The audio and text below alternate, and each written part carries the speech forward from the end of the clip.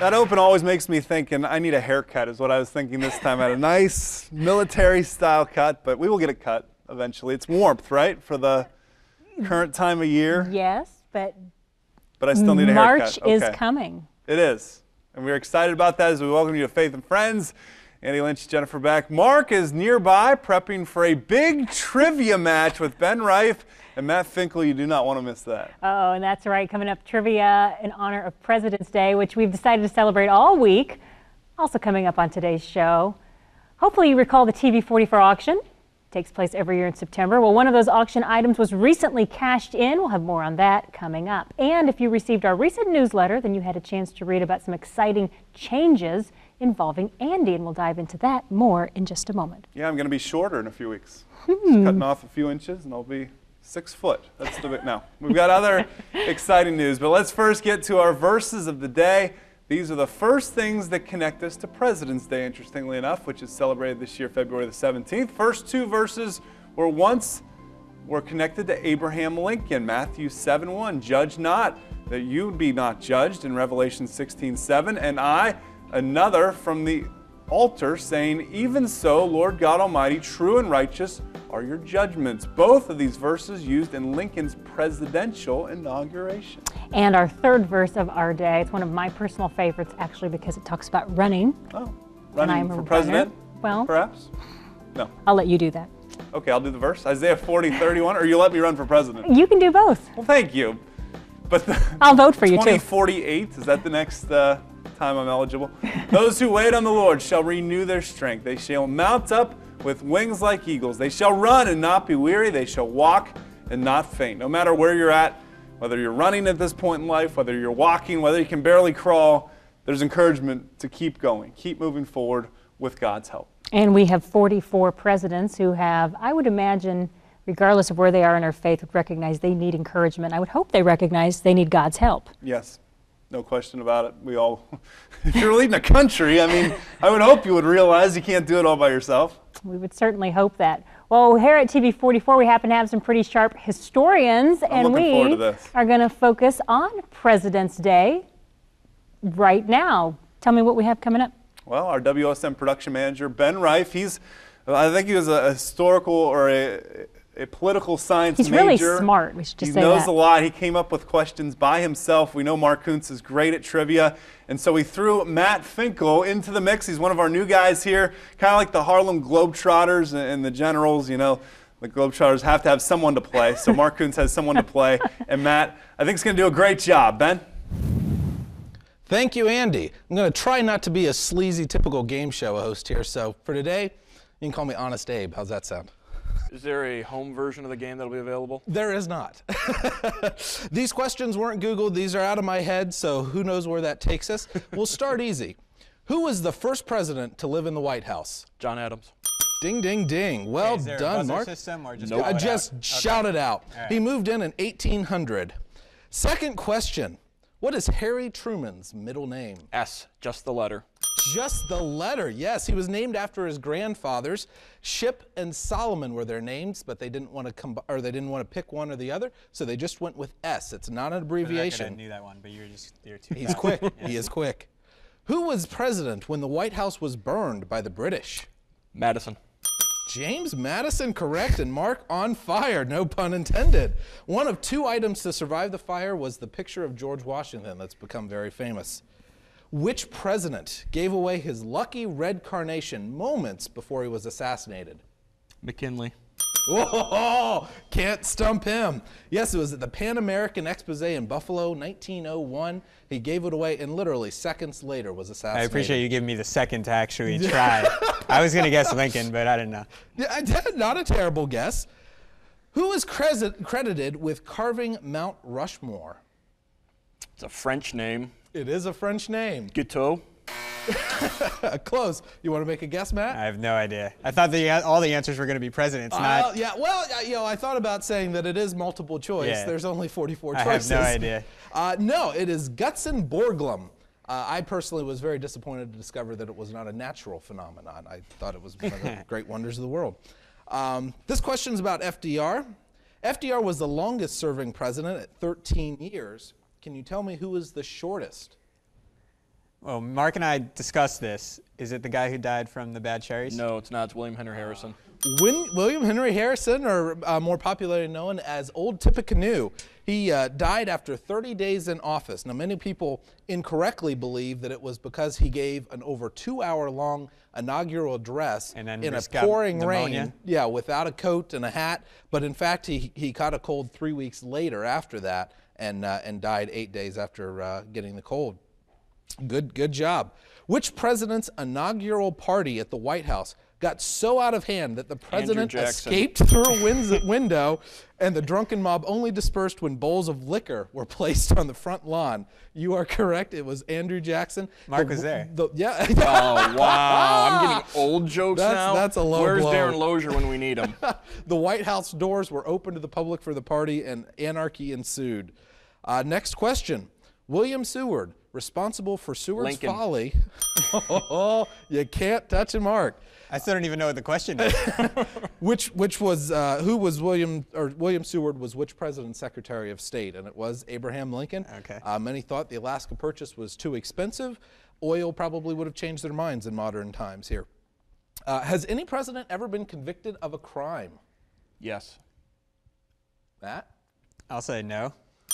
No is actually the answer. There have been many accused of them, but nobody has ever actually been convicted and served time in prison. You can judge whether double standards or they're just all model citizens. I'm sure Okay. they would have been pardoned anyway. Exactly. Everyone knows that JFK was the youngest president, but who was the oldest? This one I think I know. Can you give me a second? I'll give you a All second. right. Take all the time you need. I believe it was Madison. No. Madison was the shortest. Madison might have been the No, shortest. he was, yeah. right? Madison was the The shortest. did a little research, but I forget now. The oldest? I don't know. Isn't it Reagan? Ronald Reagan, Right. yes. He was 69 years old when he was elected. Which two future presidents served on the committee responsible for writing the Declaration of Independence? Jefferson Correct. and John Quincy? No, too young. John Adams. John Adams, John Quincy's Right. father, Right, John right. Adams, yes. Jefferson actually wanted John Adams to write it, and John Adams said, no, I'll just coach you through it. Which president was never elected to the office of president or vice Gerald president? Ford. Gerald Ford, absolutely. Speaker Ford replaced Vice sense. President Sparrow Agnew when he He wasn't resigned. speaker. He was minority leader. Minority, you are correct. And then he replaced Nixon when Nixon resigned. So never elected to the office of president or vice president. Okay, final question, and this one might take a little bit of a turn. In which Georgian town did FDR purchase a retreat after Warm becoming Springs. convinced it would cure his paralysis? You are correct. Warm Springs. He went there 16 times as president and even died in the cabin there called the Little White House. Very good. I think we can both agree that Mark knows his presidential trivia. I would just like That's to quite apologize to impressive. my high school history teacher for such a poor display. If you are watching, Mr. Puglisi, I am terribly sorry. Mark, that was impressive. But we knew that about. My goal here is to stump Mark in presidential trivia. We still haven't done it. Ben shied the questions. Still I'm have gonna not done keep it. think of questions and make sure I can do it at some Mail point. in your questions. We'll see if we can stump them. There's a lot about presidents I don't know. There we go. Thank you for watching our presidential trivia. Enjoy your President's Day. All right, thanks, guys. Wasn't that great? I think Ben Rice sits at home in front of his mirror and just practices comebacks and witty. We got to start a game show for Ben. Dancy Moeller, look out. Ben Rice coming. And you know, I think I would have been right there with Matt. Yeah, I had no idea. But Matt got one more right I than think I Matt would. held his own quite well. It was fun. It was a lot of fun. I do have my presidential cards here that we use in our homeschool. You were quizzing along with, weren't you, trying That's to find right. the answer one? Yep. But I would need these with me if I'm going to answer. Yeah, it's very impressive. Very good. Well, we oftentimes receive prayer requests from you at home asking us to pray for our government and for our leaders. So we're going to move Presidential Day and Presidential Week, as we are calling it, to more of a serious focus for a moment. Andy, let's just take a moment and do just that. Let's pray for our leaders who, as you said earlier, have such a huge job to lead our country, and we really want them to have God at the forefront. Let's definitely do that. Father, you work through our leaders, and you certainly have them in their places. You are controller over all, and we just pray that they would give their service to you, the government. Some things we agree with, some things we don't. We certainly need you to be involved and leading, and we just pray for our leaders to realize that you are the ultimate leader, president, ruler. You are God, and we thank you that you are ultimately in control. In Jesus' name, amen. Amen. Well, the latest Take One newsletter was mailed into homes last week, and hopefully you've had a chance to read it. You can also find it online at WTLW.com. And this latest edition features several stories about sports and FCA, and there's a purpose behind that. Some information about some exciting things taking place in the coming months, and they involve somebody that you know quite well. He happens to be sitting next to me. Hi. So you're gonna become 6 foot tall. That's the news. That's the big news, yeah. Yeah, we're excited for a huge transition. Really started a year and a half ago, mission trip to Mexico, and God said one of the things that I got out of it from God was to go feed my sheep. That's what he was telling me, and that's really a command for all Christians. We are to feed those who are God's sheep. We are to encourage those that are new believers, that are believers not as long as us. We're always supposed to be building into those lives. So I took it as that, but I also had a feeling that it was going to be more, that God had something in store. Last summer, my wife and I started praying, well, what is that more? What do you want? And we thought maybe I'd be a pastor at a church, and I had some opportunities to possibly go down that path at a couple different churches. But in November, God said, okay, you followed, you were willing to get out of TV, you don't have to. This is the plan that I have for you. And there's a great arrangement between TV44 and Fellowship of Christian Athletes that will start probably here coming up in the next few months. Officially, it happens in June, where I get the opportunity to still be here, still come into your living room via your TV set. I won't actually visit your living room unless I'm invited. You know, that'd be cool to come over and say hi. But I will still be here doing sports, doing Faith and Friends. I love the fact that I get to be a part of TV44, a great ministry. And I'm very excited to become a part of Fellowship of Christian Athletes even more and just dive into the lives of students, of coaches, to be in schools, to be an encouragement, to be a light so that people can see what they need. We all need Jesus. That's what Fellowship of Christian Athletes is about. That's what TV44 is about. And I'm so thankful for Kevin Bowers, our general manager, seeing the big picture and willing to partner with other ministries. You know, ministries, there's so many all over the place, but he realizes, and we realize, that we're all in this for one thing, to show people Jesus, to encourage people that have faith, and to show people that don't have faith what they're missing. So, big transition, but I'll just be around more. So there. Well, the people who only see Andy at home may not realize, through your television set, of course, may not realize the transition is taking place. It's going to be a big transition for us here at the TV station, but as you heard, Andy's heart is to reach people for Christ, and I have been blessed to see that firsthand over the past year. I just got to tell you, this is a class act guy. He really does want to do the things that God wants him to do, and it's been neat to watch over the past couple of years your interaction with FCA, and as I heard you say to the viewers, you know, your duties here at TV44 are going to be lessening some so that you can take on more FCA role. And over the past couple of years, you've spoken to dozens of huddles. What does that mean to be able to go into the schools, to be able to share the love of Jesus, and to be able to inspire these kids to do the same thing? Well, the kids just need encouragement. I mean, there's so many hardships. We've faced hardships. I'm 34, almost 35, and I faced hardships, 15, 20 years ago in high school. I'm sure some folks watching at home maybe that faced it even longer before that. But today's youth faces so many different trials, so many different media inundations, just so much coming at them, so much worldly things.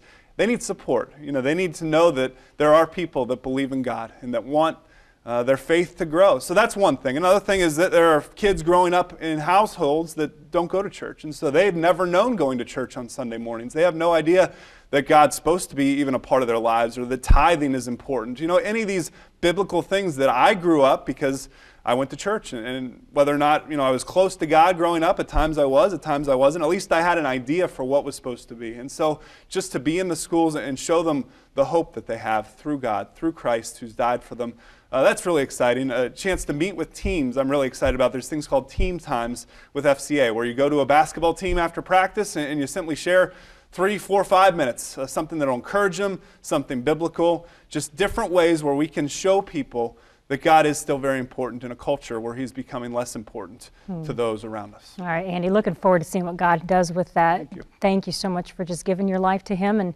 being used by him. It's just wonderful. And I encourage you to be praying for Andy and his family as they prepare for this transition, as well as for FCA District 8 and all the athletes who are or will be a part of all of this.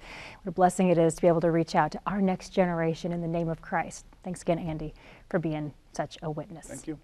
Well, February is Black History Month, and every week in February, Faith and Friends is highlighting one important figure in history. Thanks to Lima's Dorothy Lavelle Jones for sharing this week's information about our profile. Zach Bowers joins us now with more. Well, thank you, Jennifer. So far this month, we've profiled Sojourner Truth and George Washington Carver. This week, we'll introduce you to Fred Shuttlesworth. Shuttlesworth was born in 1922 in Alabama. He was a pastor of Birmingham, Alabama's First Baptist Church. In 1956, he reorganized the Alabama Christian Movement for Human Rights, which spearheaded the movement to integrate Birmingham schools, offices, and public facilities. Shuttlesworth worked closely with Martin Luther King Jr. and established the Southern Christian Leadership Conference in 1958. In later years, he moved to Cincinnati, Ohio, where he continued to work to create unity among the races. Well, it's time now for this week's Orthopedic Institute of Ohio's In the Community segment. This week's story takes us around the globe to the country of Slovakia, which is home to Pandora Gilboa's Anna Abelovska. Here, TV44's newest reporter, Matt Finkel, with the story.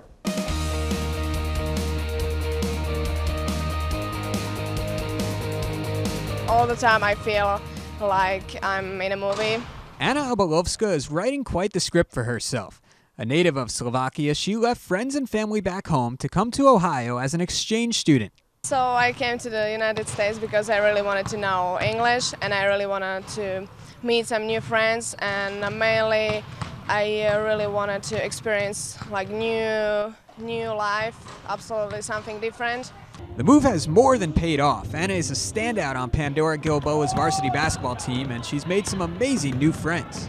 The girls just love Anna. I mean, they kind of were drawn towards her, and she just laughs with them every practice. She's just all smiles, and the girls just joke around with her like she's been here all 4 years. It's really awesome to see. I couldn't ask for better teammates. I think we are really amazing group of people, and I really appreciate like they took me between them and they get along with me like I'm part of them. Anna's positive demeanor also makes her a great role model. Anna has an incredible attitude and work ethic. She's such a hard worker on and off the floor. She gets good grades. She's a tremendous athlete. I can't ask for her to work any harder than what she does. And that hard work has translated to a lot of success on the court. She is full of enthusiasm. She's not afraid to lower that shoulder and drive to the basket, which is huge, especially in big games where they have big girls, and she goes and gets that first basket with a good layup. She really knows how to penetrate to the basket. Her unique story and strong play has made her a fan favorite at every PG home game. It's amazing when people came to our games and they are like screaming and supporting us. It's pretty cool. First game, it was so funny. When they all started cheering for her, she kind of got red and just got a huge smile on her face. You can tell she really appreciates all their support. Anna may be a long way from Slovakia, but her new friends here have made her feel right at home. People are really nice. What I really like here is the support mainly in sports, because I feel like people here live for the sports and everybody support each other, everybody help each other. Anna continues to excel both on and off the court. Her exchange program ends in July and she will return home to Slovakia, but not without memories of her time here in Ohio that will last a lifetime. Mark? Thank you, Matt. Congratulations are in order to 5 regional elementary schools who were recently awarded the Ohio Department of Education High Progress School of Honor. Letter sent to the schools from the Superintendent of Public Instruction stated, quote, "Clearly your school is doing whatever it takes to make sure that your students from all backgrounds have the opportunity to achieve academically. That makes you an outstanding example of what is possible when students, educators, parents, and community members work together believing that all students can succeed." Now, just 37 schools in the entire state of Ohio received the award, including the following from our region: Findley's Lincoln Elementary, Kenton's Hardin Central Elementary, Parkway Elementary, Oakwood Elementary, and Paulding Elementary. Our congratulations to all those schools. Great to hear that report. Well, not long ago, if you are on our mailing list, you should have received one of these. Yes, for our new show, Faith and Friends Feud. Survey says Faith and Friends Feud? Ben Reif is doing a great job as a host of a game show, so we sent out some questions and top 100 viewers were surveyed, right? Good answer, good answer, good answer. I think it's something. We're on to something. Well, we are on to something, and we certainly hope you will jump on board with us. Take a look at this survey. prayerfully think about how you can answer these questions and send it back to us. We definitely want to hear your input as we pray for the way God wants us to move forward with our station. Yeah, we encourage you to think through the questions, respond to them honestly. We want to hear from you. We conveniently included a self-addressed envelope to make it easier for you to respond. All you have to do is add the stamp. Thank you in advance for being involved with programming and other plans here at TV44. Well, another way to partner with TV44 is by attending, donating to, or volunteering for our annual auction. Now, with all the weather outdoors, the snow, the cold, you're probably not thinking about September and that big white tent and all the amazing items that will be up for bid. But we really think that by September there won't be any more snow on the ground. You think? Oh boy, I hope so. This past September, it could be new snow from the next winter starting in September. We'll still have the auction. It's still going on. Now, this past September, one of the items up for bid was a dinner custom made by none other than Jennifer's husband, Dan Beck. Homemade marinara and Alfredo sauce, bow tie pasta, Jennifer's homemade bread, free-range chicken, apple crisp. Aren't you getting hungry? This sounds amazing. Salad, 4 different types of dressings. It was the works. The winning bidder for that item was Dr. Wayne Feaster. And this month, the Feasters cashed in on that auction item, hosting a dinner for some area friends. How was that night, Jennifer? It sounds like a wonderful menu. Did you get to eat, first of all? They did. They actually invited us to nice. sit down and eat with them, which was great. I am very blessed that my husband is quite the cook, and so for him it was really a neat way for him to be able to donate to TV44 by using one of the things that he just loves to do. Turns out, though, that Dr. Feaster also loves giving back to the TV44 station. He comes to the auction every year, and this is what he had to say about the dinner and the annual auction. Oh, this was a wonderful item. I just have this nice full stomach and of some of the best food. Daniel Beck has got to be the chef superb of the area, and multi-course meal purchased from the auction, and it's been a wonderful night. We invited friends over, and we had a lot of laughter, a lot of good times, and we really enjoyed it. So going to the auction is really wonderful. Lots of nice people, see my friends there, get to enjoy the religious end of it. It's a wonderful time. Now, even though the auction is 7 months away, it's never too early to start thinking about donations. Maybe this year you plan to purchase a different vehicle. Well, consider donating your current vehicle to our auction. Of course, items like antiques, furniture, trips, sports memorabilia are other great items that are always faring well with the auction crowd. And this year's TV44 auction, write it down, September the 6th. Well, how about a few more special things here at TV44? These taking place quite a bit sooner than September. Wednesdays in February, it's the Black College Quiz. You enjoy playing along with our presidential trivia today? Well, Wednesday at 9 p.m., you have another chance to test your knowledge going head-to-head with some of our nation's best college students. February 25th, 7 p.m., they are back. Can you ever get enough of the Annie Moses Band? It's the newest concert. Where do we go from here? That's what I always ask at the end of an Annie Moses Band show. Where will they go from here? And now I'll be answered. We featured him right here on Faith and Friends last week. George Washington Carver enjoyed an entire 1-hour special on the amazing inventor and scientist, Faith in History, George Washington Carver. That'll air February 28th at 9 o'clock. Something special coming to Lima next week, specifically for women in the area. That's right. We'll find out more at next week's, next month. Author Carol Kent is going to be in the area, and Dancy Moeller is with UNOH's Carlin Hefner to give us more details about this upcoming event. Dancy. Well, hello everyone. It is my great pleasure to introduce Carlin Hefner to you.